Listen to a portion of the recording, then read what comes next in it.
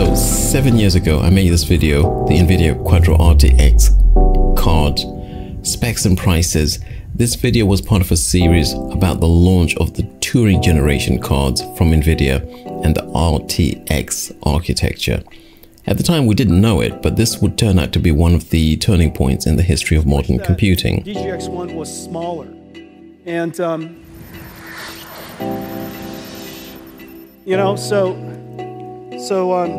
imagine, ladies and gentlemen,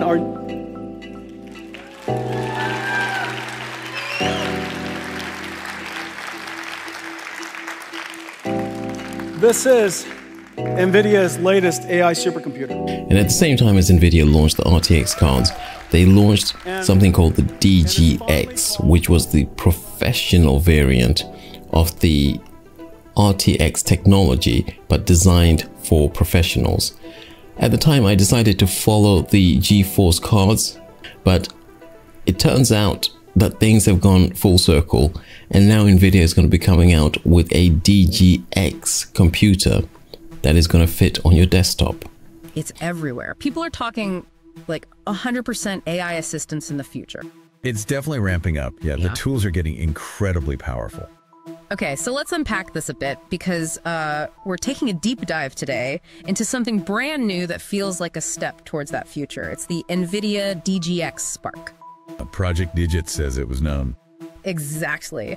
They're calling it a Grace Blackwell AI supercomputer on your desk, which sounds ambitious. It really does. Bringing that kind of data center power down to the individual user's desk, that's quite a statement. As we know, NVIDIA produces three types of products. It produces the data center types of products, which have become the dominant factor in modern day computing. It produces professional cards, and it also produces gaming cards. Now, the gaming cards were the main part of NVIDIA until quite recently. Now the data center has become dominant. But if you want to get that data center advantage on your desktop, there is now an alternative. This actually brings the Grace Blackwell AI supercomputer architecture onto your desktop. Let's see how it works. Now, the first thing you need to understand is that this is going to bring 1000 TOPS of AI performance.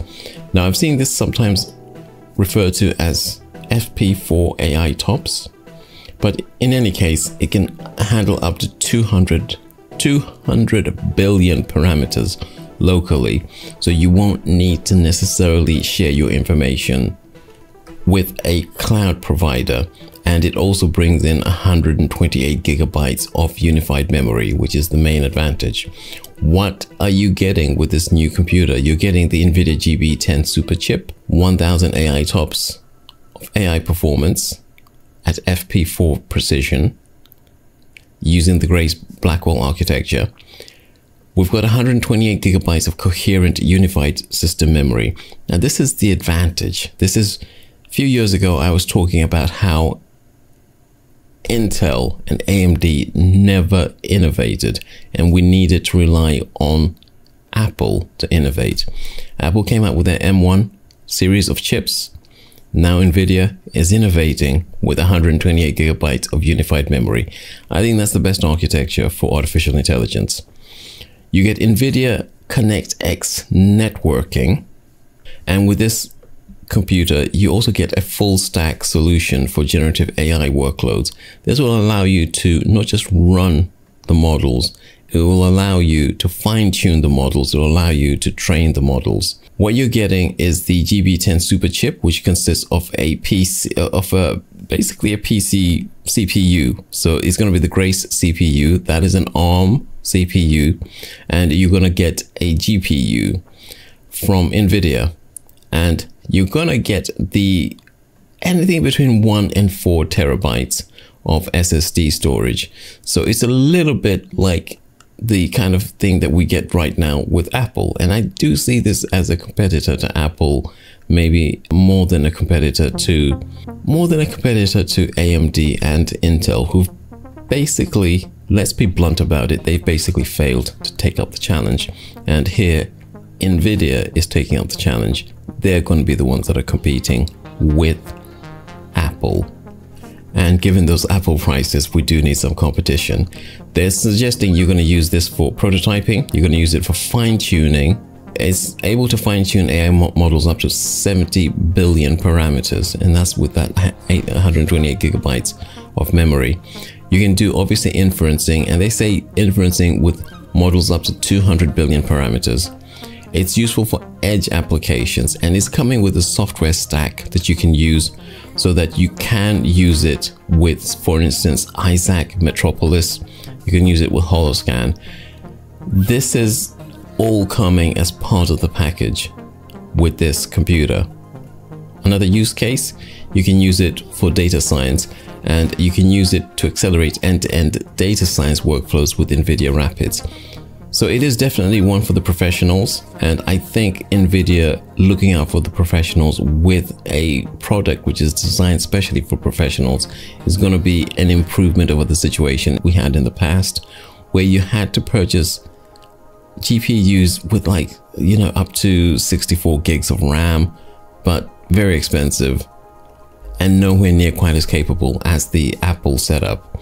Now the specs for this include a 20-core ARM CPU, and one of the things to bear in mind about this is that the specs here are actually the same as the specs for the DGX1, the corporate gigantic computer that used to have literally 20 CPUs, 20 CPU cores, but it's been miniaturized so it will literally fit into a package that will be able to sit on your hands. We're getting 256-bit memory interface, an enormous amount of memory bandwidth, and either 1 or 4 terabytes of M2 memory, or M2 storage to be more precise. You're going to get USB storage or USB connectivity, and you're also going to get HDMI output, and all of this is going to be coming within 170 watts of power. LPDDR5X memory, so low power memory that allows you to fit inside that 170 watt envelope. And that's something, the low power shouldn't put you off. It's literally just a way of making sure that you're able to get things done using low power without having to go above 170 watts. You also have over the air upgrades, so you just plug it in and it will just upgrade and improve itself automatically. Now if you want one of these bad boys, you're gonna have to reserve it, and you're gonna have to get into a queue to be able to reserve it because it's not yet available.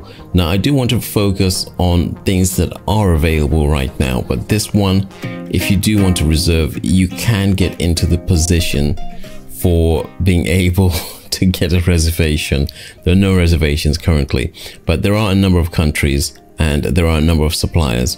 Now, it is limited as the number of countries that you can get it from or get it delivered to so far, and you're limited to Asus, Dell and HP for some of the period, of the reservations. So I'll have a link to the details here if you are interested. We have had some leaked prices, but I want to wait until the actual prices are announced before actually talking about that. But remember, they are going to be competing against Apple essentially, and so the prices are going to be fairly steep.